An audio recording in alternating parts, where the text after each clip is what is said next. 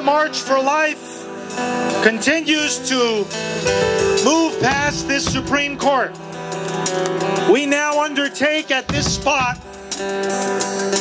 one of the most historic moves of the pro-life movement in our day, which is to give voice to the countless men and women who have been harmed by abortion.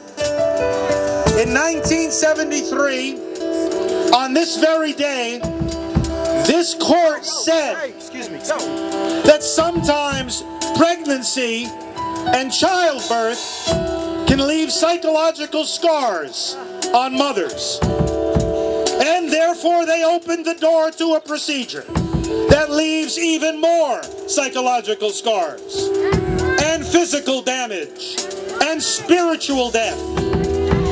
And today, and for the next several hours, you will again see and hear the evidence of that. Because you will hear the voices, you will see the faces of men who have lost children to abortion, of mothers who have had their children killed within their womb, but you will also see something far more important. You will see the faces, you will hear the voices of those who have come to know that there is a Savior. That there is a Redeemer in the midst of this culture of death. You will hear the voices, you will see the faces of men and women who have come to know, perhaps better than any of the rest of us, that in the midst of the dark valley, in the midst of the deep darkness of the culture of abortion, there is a light that the darkness cannot overcome. And that light is a person, and that light has a name, and his name is Jesus Christ.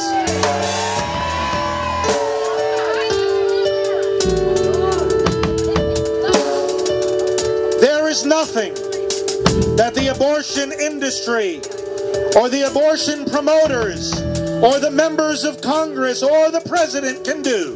Nothing that they can do to stop the voices of the Silent No More awareness campaign and of Operation Outcry, those men and women standing together here today to share their testimonies. And brothers and sisters, we're going to pray a blessing on them now as they begin. But as we pray this blessing, let's make a commitment that all of us, in our individual conversations and in the work we do for this movement, will give echo to the testimonies we hear today. We will bring them out into the public, into the limelight. These women and men have taken such a step of courage to share these testimonies. Let's meet their courage with our courage to bring those testimonies to more and more men and women across America.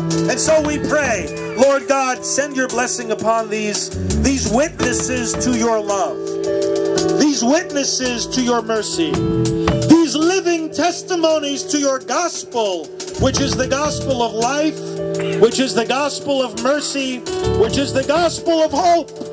Hope that this world and this society may yet be converted to life. Give us hearts now that will listen to their voices.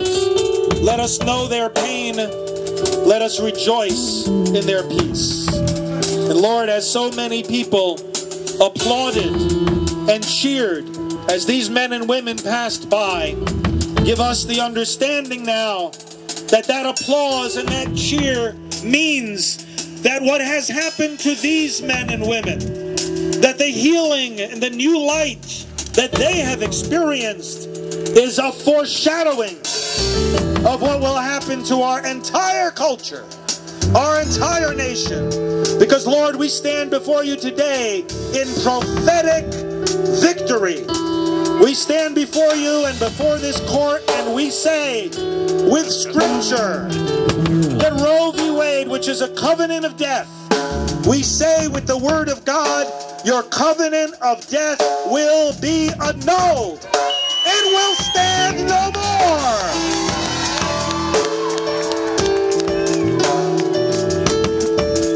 We ask all this in the mighty name of the only Lord, the only Savior, the only hope of the world,